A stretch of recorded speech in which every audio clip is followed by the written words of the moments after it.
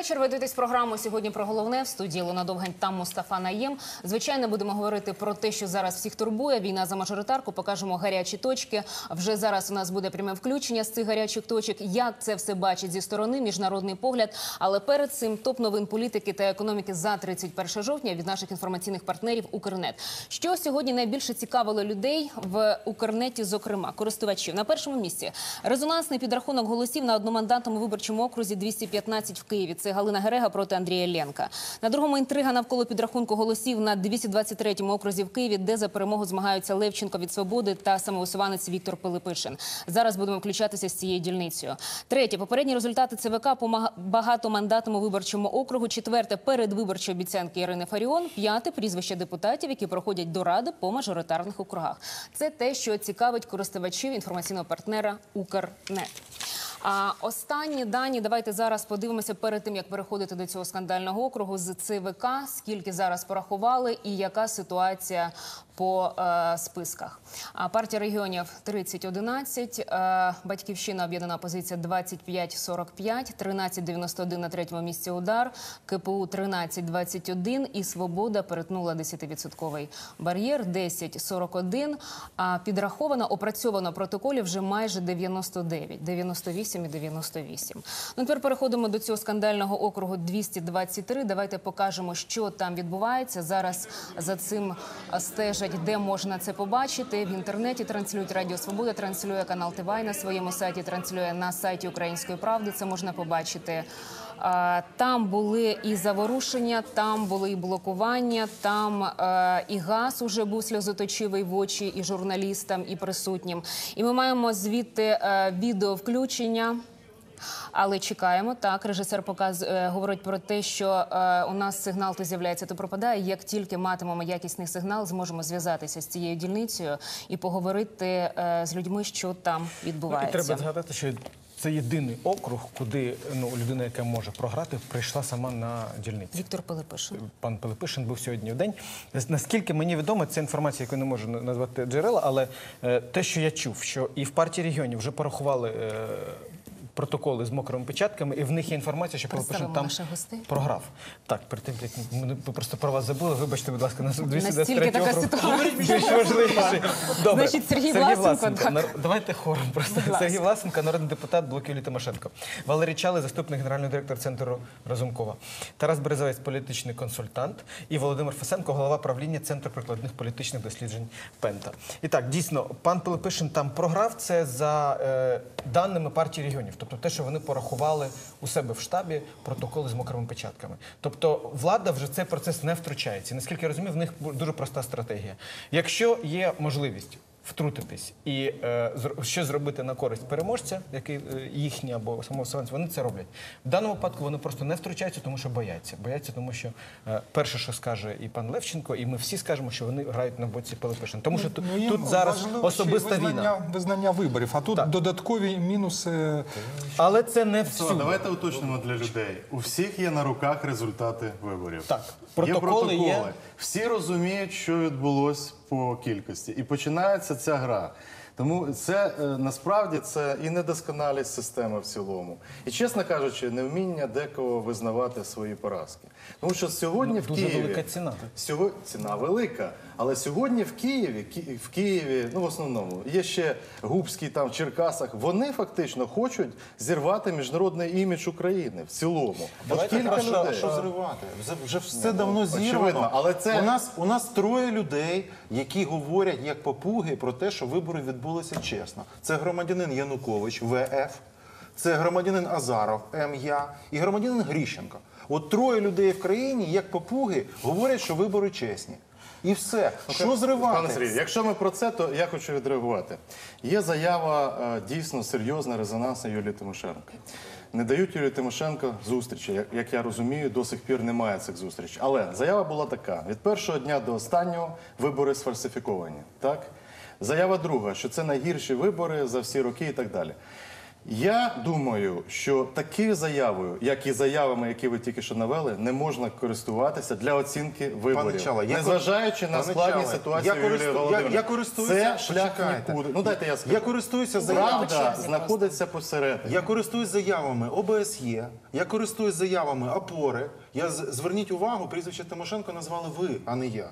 Тому не треба зараз маніпулювати. Одне питання. Можна? Давайте, щоб ми просто, щоб Ніхто це було не із розборки. міжнародних серйозних Дивіться. спостерігачів не визнав ці вибори. Я просто хочу, щоб ми дали Одне питання. Дають гнучку оцінку, да, Давайте крок назад, одне питання. повною мірою виконання. Порушення базових стандартів разом з кроком назад.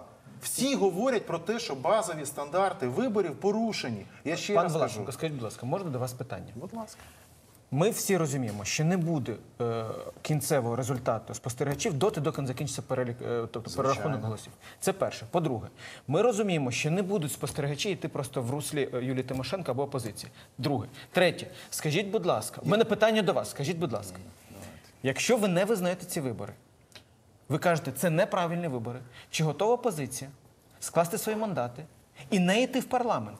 Це єдиний вихід, якщо ви не визнаєте вибори. Дивіться, відповідь перша. Заява Юлії Володимирівни Тимошенко, яку, ще раз підкреслю, не я згадав, згадав пан Ну, Чалий. ми б згадали самі. Я згадав, тому що я поважаю, це серйозна заява. Це перше. заява політичного лідера. Але ця заява була зроблена після, я підкреслюю, після всіх основних оцінок, які були дані. Так, це правда. Після заяви ОБСЄ, після заяви місії ПАРЄ, після заяви Заяви ОПОРи. представників, це не офіційні документи, це заяви представників. Почекайте. Заяви Це не кінцеві, але все ж таки дійсно заяви були. Далі. Керівники Ні, місії очевидно, ви праві, зробили. це Ви заяви, визнали. але Так, просто так, попередні, далі ще. які ще будуть.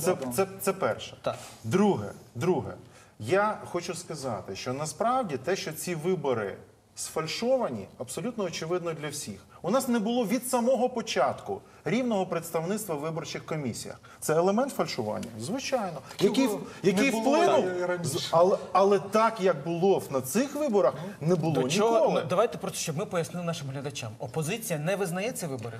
Давайте ми зараз не будемо говорити про позицію опозиції, яка буде висловлена, як ви справедливо зазначили, після встановлення кінцевих результатів раз. А ви що вважаєте, що те, що ми зараз показуємо по телебаченню, якщо, не дай Боже, визнають Пилипишина, або як я їхав сюди і почув, що, виявляється, вже йдуть суди в Обухові, які скасовують результати опозиції, йдуть суди в Василькові, Це які не частково правильно чи неправильно скасовують. це вирішить, але питання розумієте в чому? Дивіться, що вам каже пан Чалий? Що дійсно, якщо ви не визнаєте ці вибори, ну, так як не визнала Юлія Тимошенко вибори президентські, вони встали з залу і вийшли, вони не визнали Януковича, інаугурації не було при опозиції.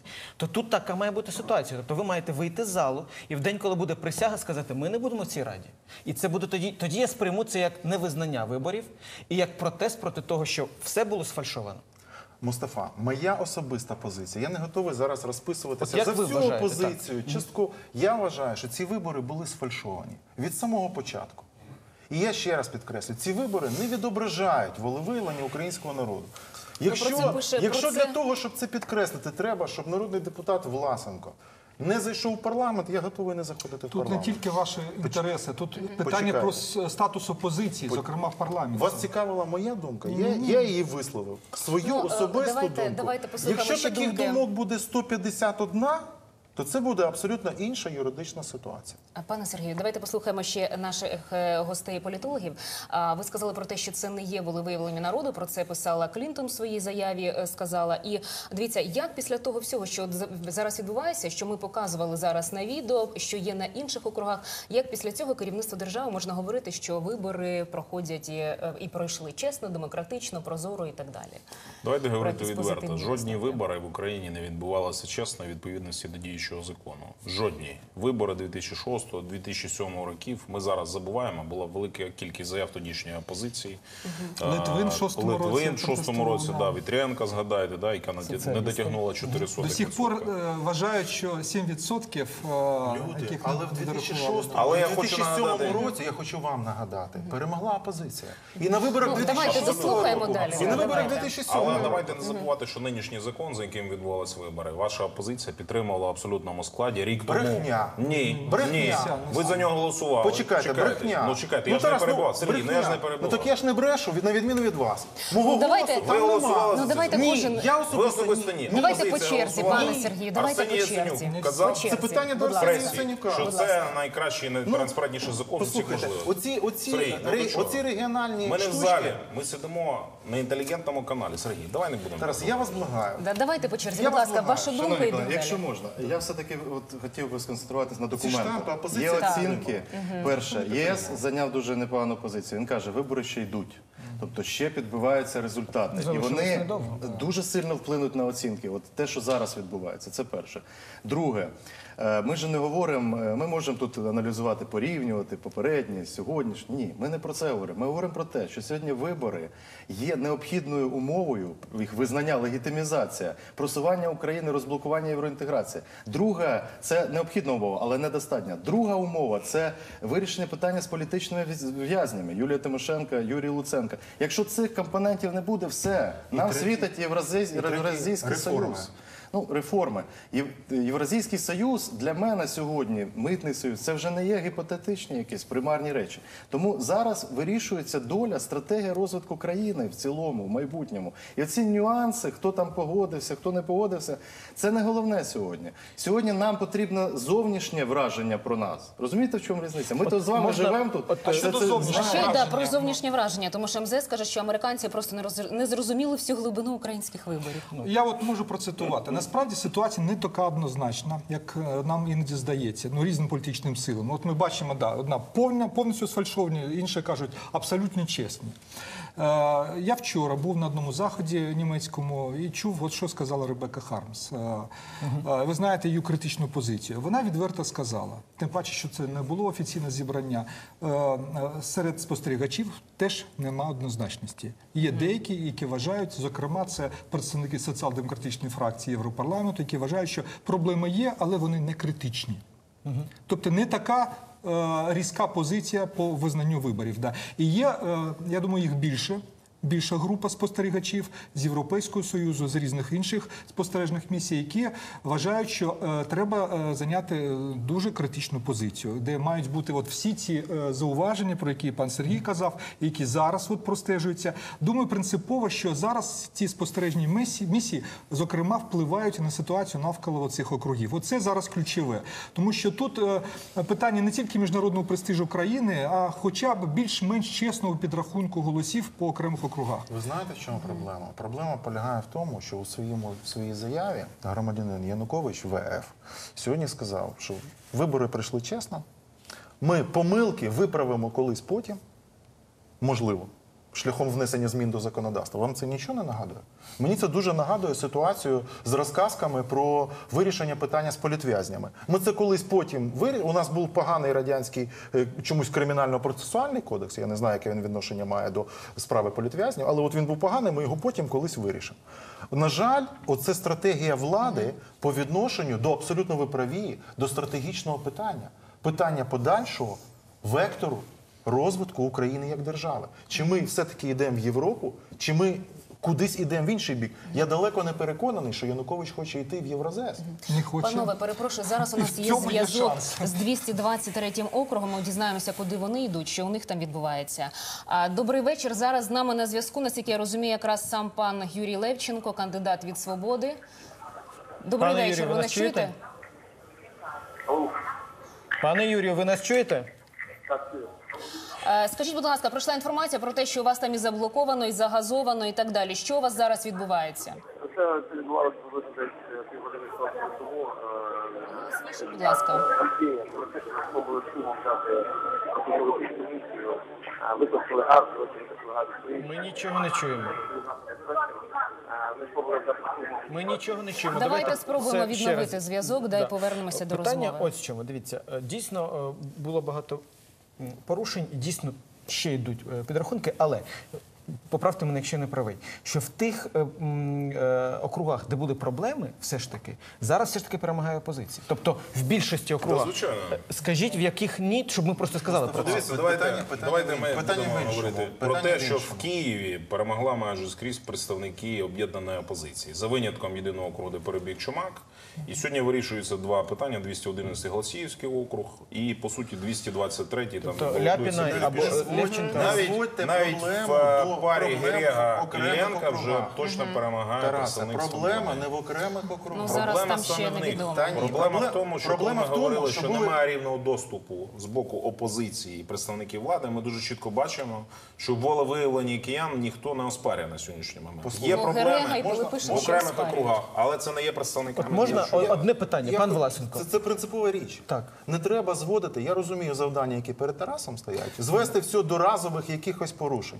Питання йде в тому, що, на жаль, мова йде про системні порушення. Скажіть мені за цим столом, хтось вірить про те, що 117 мажоритарників провела партія регіонів чесно, без впливу зовнішнього? Ви маєте- Навіть там, де пройшли нібито Ну, тихо ми ці ж не вибори. вірю, не вірю, ми не граємо. Ні. Я хочу сказати, Та річ, ми знову ми не перейдемо в говоримо про дискусію вірю, по не кожному вірю. округу. Тоді одне питання. Можна? Є ключова позиція. Я ще раз хочу вам наголосити, що сьогодні вирішується набагато важливіше питання. І ми повинні також розуміти, що ми не повинні загнати Україну в глухий кут. Та не ми її Не заганяємо. можна. Я розумію. Та не ми... Та Да, оцей я з вами пацан, погоджуюсь. так Це оцей не ми пацан, заганяємо. двічі відсидівши, заганяє. Це не ми її. заганяємо. Про що ми вірно. говоримо? Але ми повинні визнати також, що вибори робились, давайте будемо відвертими, вибори робились не 28 жовтня. Звичайно. Вибори були зроблені, коли погодились на ті правила гри минулого році. В тому Маєте на увазі числі закон про вибори? це спільне рішення. Ну, проголосували б, якщо б Та ні. не погодились. Та ні. А Проголосували потім цей ні, закон. я хочу так. Було б ще А гірше. після цієї І згоди, було б ще пане більше Сергій, гірше. пане Правильно, Сергій. правильно. Я це також А тому я після цієї підтримую, згоди що було проголосували. шулерське рішення в Конституційному суді по інші Про паралельне балотування. От і все. От можна От одне тоді все питання. вирішилось. Дивіться, я просто, щоб ми розуміли ситуацію, щоб глядач розумів, тому що я на його боці. От поясніть, будь ласка, глядачеві. Перше, якщо є два виходи. Опозиція визнає вибори або не визнає вибори. Для країни, для людей і для самої опозиції. Що краще, визнати ці вибори чи не визнати? От можете дати відповідь на це? Це питання, ти зрозумій, ну як можна біле назвати чорним і потім себе почувати Чекайте, нормально? а як ви вважаєте, для вас стратегічно, що важливіше зараз? Визнати ці вибори і піти далі? Чи не визнати і залишитись тут, і воювати тут, можливо, так краще? Ні, насправді, по-перше, ми повинні чітко зафіксувати, що ці вибори пройшли нечесно. Так, зафіксували. Це перше. По-друге, а далі треба шукати вихід із тої ситуації, яку штучно, я підкреслюю, штучно створив Віктор Янукович і Погоджуюсь. його От що далі? Зараз так як ви це звана. будете Цієї робити? ситуації Ви як зараз виходите? ідете в парламент і Ви там... знаєте, тут прозвучала дуже цікава сьогоднішня заява, яку так мало поки що коментують. От заява Азарова про те, що він там комусь протягує руки і відкритий для переговорів. Це дуже цікава заява, але, знаєте, така... Тому що більшості, скажімо так, да. не вистачає. Але ситуація теж дуже смішна. Коли вас побили, пограбували вночі, забрали все, що у вас є, а потім кажуть, а тепер давай дружити. Давайте так, спочатку поверніть гроші, які ви вкрали, спочатку вибачиться за те, що побили когось там, да? Ну я умовно кажу, а після цього давайте дружити. Пане Сергію, як ви це зараз можете зробити? Тобто, як ви виходите бути з цієї ситуації? З того, що ви зафіксували, маєте. що вибори фальшиві. Добре. Вашими зараз Результати ви визнаєте, ідете в Раду. Чи не йдете в Раду? От питання в Давайте, чому ключове? є, до речі, одне дуже цікаве юридичне Підуть. Ні, Ну, почекайте. реальний політик не може інакше зробити. Є, але є одне дуже цікаве юридичне питання. 151 в Раду не заходить. І що тоді? А по списках? Почекайте, що по списках? Є у вас ще Ну, дивіться, 80. ж не можна обнулити списки. Почекай, при чому тут обнулити? Ну, як? Ну, піднімається список. От можна дуже коротко. Є народний депутат Власенко, який визнаний, що він обраний. Да? Бо 20-й номер в Батьківщині. Обраний. Не взяв, Ні, я розумію, не прийняв присягу. Хто мене замінить? Ніхто. І мені не треба нічого обнуляти. І якщо 151 не зайде в Раду, то Рада нелегітимна. Легітимно, Стоп. це так. От тепер Вже були такі, можна да, без випадки. емоцій нам пояснити. Такі сценарії зараз обговорюються, вони є на столі, чи їх...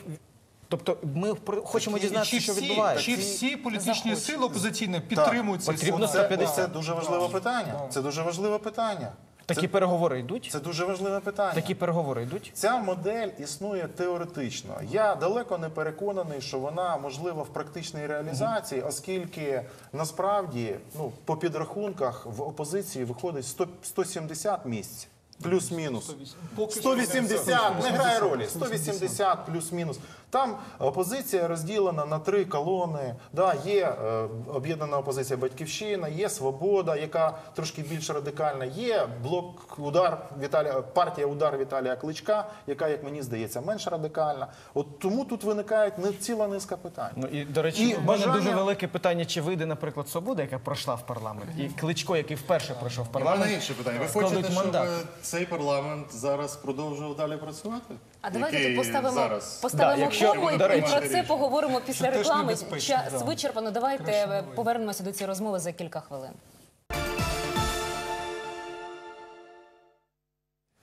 Добрий вечір. Ще раз ми продовжимо далі нашу програму. І зараз у нас вже є на зв'язку 223-й округ, де відбуваються блокування, заворушення, загазування і так далі. З нами на зв'язку зараз має бути Юрій Левченко, кандидат від «Свободи». Добрий вечір, пане Юрію. Чи ви нас чуєте? Скажіть, що у вас там відбувається на цю хвилину? Добрий вечір. Так, я вас чую. На даний момент все відносно спокійно. Комісія зараз намагається уточнити протоколи і ввести протоколи останні в електронну систему обрахунку ЦВК.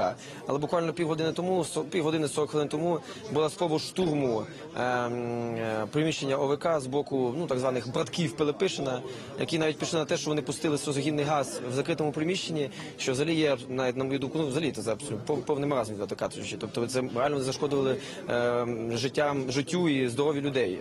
Десяток людей тут. Вони спробували взяти штурмом зал засідання ОВК, де зберігаються протоколи, де зберігаються бюлетені, які зараз вони збираються потім пустити на перерахунок. Саме з тих комісій, де я якраз маю більшість над Пилипишином. Юрію, до вас таке питання. Ви там розмовляли з Пилипишином, він особисто ми бачили на трансляції, але ми не знали про що йшла розмова. Тобто він визнав, не визнав. Що ви з ним говорили? Про що? Ні, він нічого не визнав. По-перше, ми запитали його, з якою ціллю він прийшов туди, тому що саме цікаво, що він прийшов в ОВК буквально десь за 10 хвилин після того, як його люди спробували взяти його штурмом. Тобто була таке процес, що спочатку не будуть штурмом, у них не виходить, ми відбиваємо цей штурм, і раптом з'являється пан Пилипишин. А він прийшов, спробував якісь там загальні речі розказувати про те, як ОВК дуже сильно працює, а як ми їм заважаємо, створюємо жахливі умови. Там ручне ОВК зразу навколо нього почало йому там, скажімо так, скаржитись на поганих свободівців, що нібито ми їм заважаємо працювати, хоча очевидно, що ми лише вказуємо на ті фальсифікації, які вони створюють. І по суті вся розмова Пилипишина зводилась до того, щоб спробувати переконати нас, що ми маємо покинути приміщення, щоб нібито, за його словами, дозволити ОВК працювати. Хоча ми ОВК і так дозволяємо працювати, от, наприклад, зараз. Ми їм жодним чином не заважаємо, але вони просто половину з них розійшлися, невідомо чим займаються. Тобто, от така була розмова з Пилипишиним. Після того, як він зрозумів, що ми збираємося виконувати його абсурдні вимоги, він, власне кажучи, розвернувся і під крики «ганьба» від народу був змушений піти геть звідси. Скажіть, будь ласка, ще таке питання. От ми досі не знаємо, за вашим підрахунком, скільки ви голосів виграєте у пана Пилипишина за мокрими печатками, тобто протокол з мокрими печатками? Значить, у мене ще станом на ранок понеділка, десь 5-6 година ранку понеділка, були протоколи з мокрими печатками з кожної дільниці, з кожної 101 дільниці. І згідно з цими протоколами я перемагаю Пилипишина на 920 чимось голосів, приблизно 920 голосів. Скажіть, а де у вас там міліція? Про це говорили, що там є якісь правоохоронні органи, і на якій це все стадії, коли це все закінчиться? Правоохоронні органи тут, в принципі, були весь час, і їх було доволі багато. І тому, чесно кажучи, я дуже здивований тим, що їм вдалося, цим браткам вдалося прорватися в ОВК і навіть спробувати взяти штурмом саме зал ОВК. З огляду на те, яка кількість міліції тут нібито нас всіх охороняє. Тобто, коли їм вигідно, міліція нічого не вробить. Власне кажучи, чесно кажучи, є, скажімо так, чутки чи не чутки, але така стала думка поширена в Шевченківському районі, що пан Пилипишин тією чи іншою мірою контролює контролює районний відділок міліції в Шевченківському районі, тому, можливо, жодної реальної спротиву цим браткам не було, власне кажучи. Ну, але врешті-решт люди їх самі погнали. Після цього міліція була змушена поставити кордон навколо двох головних входів. Там же є якби передній вхід і задній вхід. І міліція після того поставила якби блокувальні такі загони з переднього входу і заднього. І після цього, в принципі, поки що, принаймні, спроб за нових штурму не було. Ну, але зараз ми знову наштовхуємося на ту ситуацію, знаєте, у них якби як не одне, то інше. Вони або йдуть прямими фальсифікаціями, такими як штурм, такими як, скажімо, введення неправдивих даних в сервер ЦВК, або йдуть непрямими фальсифікаціями, затягуванням часу, от як вони зараз роблять, просто взяли, розійшлися під надуманою підставою, кажуть, що нібито їм складно ввести дані в сервер ЦВК і просто зникли. Тобто, така Пане ситуація. Юрію, останнє запитання. Скажіть, чи правда, що зник один з протоколів ДВК, без якого тепер складно довести вашу перемогу? Ну, абсолютно, він зник.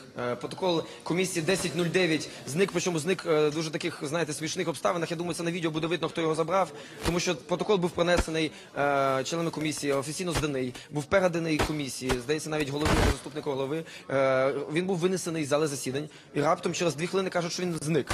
Ну, тобто його, по суті, вкрали. Цей протокол, до речі, на цій дільниці, як і більшості тих дільниць, де намагаються сфальшувати, наскільки пам'ятаю, я перемагаю десь 150 голосів. Але цей протокол не буде ключовим в плані, скажімо так, формування того остаточного переможного результату, якщо вони не будуть далі і на інших дільницях фальшувати. Тому що цей протокол лише має 150 голосів мою перемогу, натомість загалом я маю перемогу 920. Тобто навіть без цього протоколу ми виграємо лише, ну, але, звісно, для цього потрібно... Ми зрозуміли ситуацію, дякуємо вам. Дякуємо, що розказали останні деталі. Це був Юрій Левченко, кандидат від «Свободи» з 223-го округу. Хочемо сказати, що ми запрошували на наш ефір Віктора Пилипишина, якщо в нього є можливість до нас прийти зараз або в будь-який момент, або захоче включитися в наш ефір з дільниці. В нього є завжди можливість, ми даємо повністю відкрити мікрофон. Коли захоче, може прийти свою позицію сказати. Питання до... Але, як ми говорили, це єдиний кандидат, який дійсно прийшов.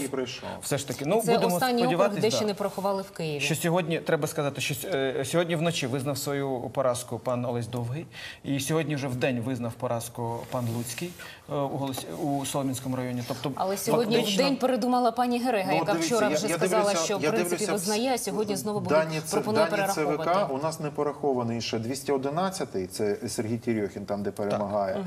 214-й, там, де Чумак Віктор від Удару Кличка перемагає.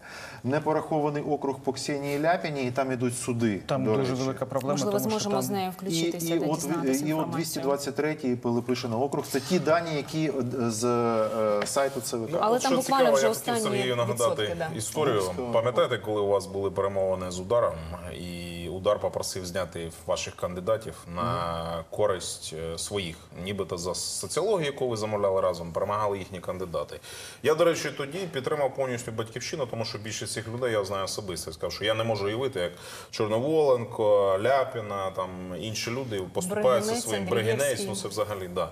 От, чому зараз немає реакції з боку ваших партнерів? Чи ви не збираєтесь обговорювати? Ну, чи вважаєте ту соціологію справедливою? Немає ніяких дільниць. Тобто я був на всіх ЦВК проблеми. Тут є, вже показують в Фейсбуці, є фотографії, де він то на одній, то на іншій, на тому ж 214-му окрузі з Чумаком. Тобто скрізь, де Удар вас просив зняти своїх, ваші перемагають. По-перше, дійсно є такі ситуації, коли якби не було ударівця, який значно менше набрав, ніж Батьківщина, то тоді не було б взагалі питань. Ну от, припустимо, якщо ми дивимося, я не знаю, який, от округ Сергія Терьохіна, да, у Терьохіна 30%, у Лисова від партії регіонів 26% і у Ударівця 26%. Тобто, але я переконаний в тому, що опозиція зробить роботу над помилками, і ми це питання...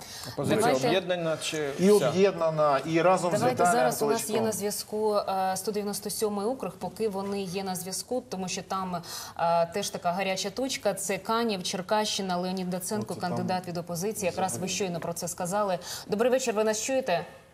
Доброго вечора. Скажіть, будь ласка, що у вас там відбувається? Тому що пан Губський каже, що він не здасться і що це насправді представник від об'єднаної опозиції Андрій Шевченко тисне на комісію. Ці ігри Богдана Губського довели до того, що канівчани сьогодні почали збирати Майдан біля окружної комісії. Після приїзду Богдана Володимировича вчора на комісію якраз відбувся тиск на членів окружної комісії, які раптом похворіли, яких раптом почала забирати швидка допомога. До цього у присутності спостерігачів, довірених осіб йшла абсолютно нормальна робота окружної виборчої комісії. Після відвідин Богдана-Губського комісію паралізувало, і вона не працює по сьогоднішній час. Сьогодні на засіданні комісії прийшли всього 4 члени ОВК. Так що ситуація критична, і ми чекаємо втручання. А скільки у вас пораховано? 48%. Це треба сказати, що рекорд. Так, це дійсно, це рекорд по всій країні. Так, як і було кілька днів тому, залишилось 40%, причому виставлені ті самі дільниці, їх близько 40, на яких виграв Богдан Губський. Це дає йому право заявляти, що він виграв вибори на округ. Хоча насправді, по нашому паралельному підрахунку, він програв мені, як кандидату від об'єднаної позиції «Батьківщина», близько 5 тисяч голосів виборців. Що будете робити? Ви зверталися якось до ЦВК? Так, сьогодні ми направляли скарги, звернення, щоб Центральна виборча комісія втрутилась в цю ситуацію, бо терпіння не скільки мене як кандидата, а виборців, які віддали свої голоси і волевиявлення, які хоче сьогодні споплюжити місцева влада і загальноукраїнська, переходить всі межі. І я тільки що приїхав із Майдану, де близько кількох сотень канівчан, жителів сусідніх районів, які ходять в округ, вийшли на Майдан захищати не тільки мене як кандидата, який переміг, а захищати свій голос, своє волевиявлення. І вони настроєні дуже рішуче і сказали, що будуть до кінця відстоювати своє право на вибір, на свободу, на перспективу України. Леоніда, спасибі, дякуємо. Треба сказати, До речі, говорилось про Центральну виборчу комісію. Чому немає представника ЦВК там ще? Пан Шаповал, я слухав, як він виступав перед тому числі міжнародними спостерігачами. Наприклад, пояснюючи, чому надходили з Донецьку спочатку, з Луганської інформація, а не з Західної України, він говорив, ну розумієте, ви не знаєте України, там гори, там ще щось. Ну от така, знаєте, іронія. Тут їхати дійсно 2 Хай години. пан Шаповал їде туди, розвивається на місці. Тому що я хочу підкреслити, пан Магєра, я так розумію, Київ за ним закріплений, я так зрозумів.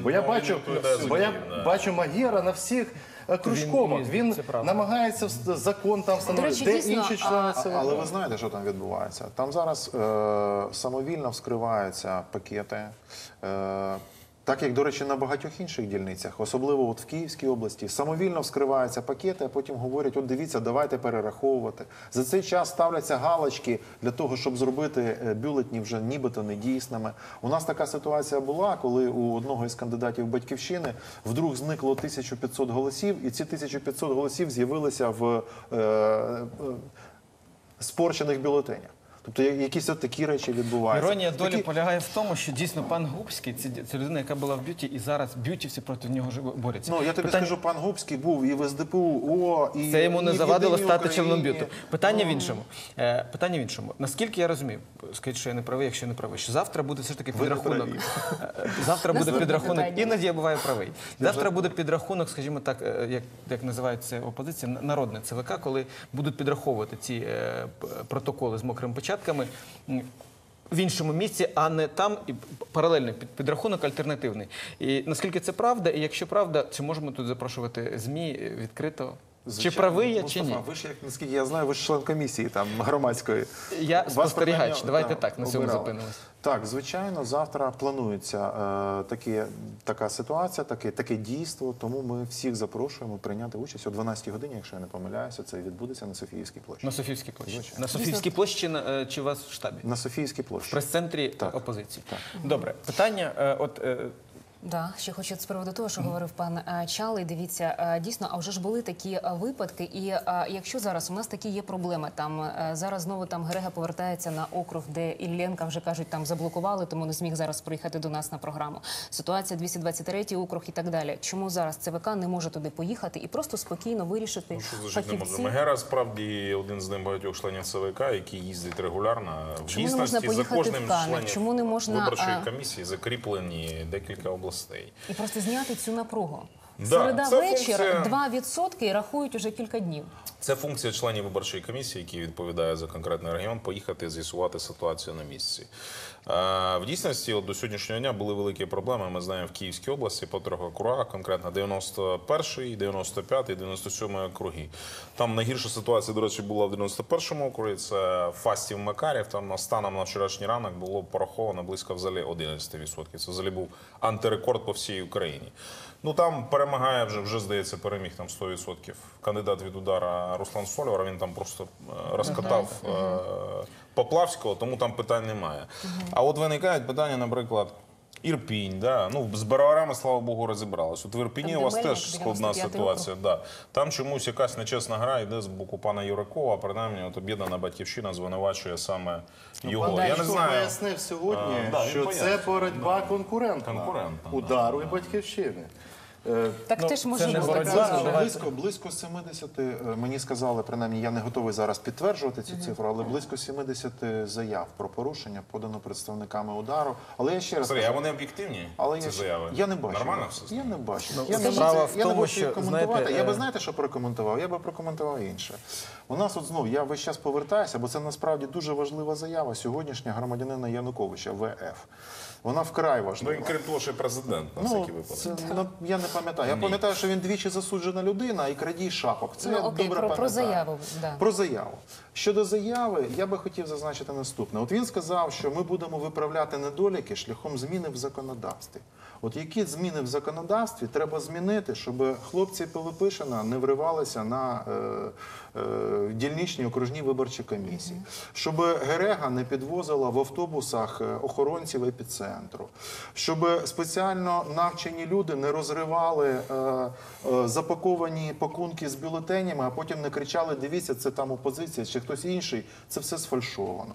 От які треба зміни в законодавство внести? Напевно ж, це не питання Є ще змін в проблема. законодавстві. Я сам, коли спостерігав, як вночі в окружній виборчій комісії відбувається робота, дуже, в принципі, низький рівень юридичного знань. І інколи дійсно потрібні члени ЦВК, щоб просто бачити, щоб люди чули, як закон використовувати. Це не питання. А коли йдуть заяви, наприклад, дуже багато таких заяв, мені пропонували хабар за те, що я член ОВК. Тобто, і нема реагування. От ніякого реагування. А яке може бути реагування, якщо терміново, зараз, прямо я про інше реагування на такі випадки, щоб ніхто більше так не робив. Якщо людина заходить, розриває пакунок... Ні, я смішний. Я пропоную звичайно, демократичні процедури. Про це і говорили, тому що якби бачили, що є покарання, то такого б люди не робили. Ілона, Я просто як депутату вам кажу, що це ще треба робити. Я вам відповім як депутат. Яке може бути покарання? Яка може бути правосвідомість, якщо після всього того, що витворяють, виступає громадянин Янукович ВФ і каже, що все законно? Ну як? Сергій, вибачте, але ж дивіться, але ж в Києві можуть відстояти свою позицію в Києві, так? Можуть приїхати, підтримка є партії, підтримка є спостерігачів, і тут можуть перерахувати. Ми собі можемо уявити, що відбувається в регіонах, там, де, знаєте, люди просто бояться виступати, там, як написали, так і є. Так от сюрреалізм вашої логіки полягає в тому, що ви питаєте, припустимо, чому опозиція не захистила Україну під час ратифікації Харківських угод. Люди билися в парламенті, кидали димові шашки. Знаєте, давайте... Тобто, і ви питаєте, чому ви не спромоглися цього зробити? Справа не в цьому. До речі, з'являється другий шанс, я вибачаюсь, бо у вас Саме тому, що ви зазначена... захистили, тому і зайшла свобода. У вас зазначена денонсація Харківських угод, і це є позиція ваших партнерів також «Свободи». Ми будемо про це говорити. Питання в іншому. Дивіться, я пам'ятаю головне, чому мене переконувало, що дійсно цей закон правильний, добрий. До речі, представники фронту змін. В тому, що в цьому законі зафіксовано, що вся документація зберігається 5 років. Не так. Ну, Давайте дивитися швидше. От якщо є 5 років, я, наприклад, дійсно, от я хочу, щоб ті люди, які зараз порушують закон, щоб в наступних парламентських виборах, при яких може бути президент не Янукович ВФ, як ви кажете, так? А Тимошенко ЮВ, або там Арсеній Петрович. Проблема в іншому, щоб ці люди понесли покарання, а для цього треба фіксувати все. Мустафа, на жаль, на сьогоднішній день державна система збудована таким чином, що ніхто ніякого покарання нести не буде, якщо він робить так, як хоче цього Янукович. Фіксувати треба? Фіксуємо. Це головне. Я розумію, Якщо ви що дійсно рукописи не фіксуєте. горять, я все це розумію. Ви постає зрозумієте, єдине що це питання. головне, ніж те, що відбувається зараз. Ні. Тому що ми пам'ятаємо, що було в 2004 році. Все, що було дуже багато кримінальних справ, сіло дуже мало людей, коли обіцяли, що сядуть всі. Так? І проблема почалась знову. В 7-му році були проблеми. Це якраз В от те, 9-му, про що 10-му. говорить Тарас щодо свободи, тому що, очевидно, не відчули люди, що опозиція може так захистити, і тому захотілося там сильної Та, руки. звичайно. мене Саме тому головне- Свобода і заходить з справжніми такими, Давайте, щоб ми кажуть, закінчили пациками на на такій західній позитивній Україні. ноті. Я хочу спитати, перейти до цієї теми, все ж таки давайте зосереджимо на Києві. В Києві перемогла опозиція, так? В більшості округів перемогла опозиція. І я так розумію, що на цю перемогу ніхто не сподівався. Я, наприклад, не сподівався, що ті люди, які йдуть, і Олесь Довгий, і Пилипишин, і Грега, що вони програють. Чи можна говорити, що та тенденція, яка в Києві вже є наочною, що не гречка перемагає, не гроші, не адмінресурс, не влада, а все ж таки люди з опозиції, що вона на наступних виборах президентських чи парламентських, що ця тенденція перестрати на всю країну? Чи ні? Ні, ну важливо було в опозиції. Опозиція змагалася за те, Сергій, вибач, хто займе друге місце за партію регіонів. Чи це буде Кличко, чи це буде Арсеній Петрович. Тому що як в 2002 році вирішилось, хто буде опонентом діючого президента. Чи це буде лідер партії Удар, або один з лідерів, партії Батьківщина. Ну, лідер, звичайно, це Юлія Володимирівна Тимошенко. Так от, на даний момент ми бачимо чітку тенденцію. Влада не перешкоджає перемозі опозиційних кандидатів в мажоритарних округах. Є проблеми, але вони створюються конкретними кандидатами. Окей. От у мене виникає велике питання. Я просто знаю ситуацію всередині Батьківщини. От реально ніхто не розраховував на перемогу таких людей, як там Леонід Ємець, там, ну, Олександр Бригинець, ну, можливо, там думали, що він може там перемогти. Чумак точно ні. От як ви будете відповідати за цих людей, якщо раптом, не дай Боже, звичайно, вони опиняться по інший бік від вас, вони перейдуть в парламентську більшість. Насправді, тих І людей, яка які ви буде назвали, думка? можливо, Є сумнів. навряд чи так. Я не кажу цих, я кажу взагалі. От Я зайшло думаю, багато що людей, як яких ви мінімум- не сподівалися. Я думаю, що як мінімум за Чумака хай відповідає Віталій Ні, Кличко. ну зрозуміло, це ваші партнери.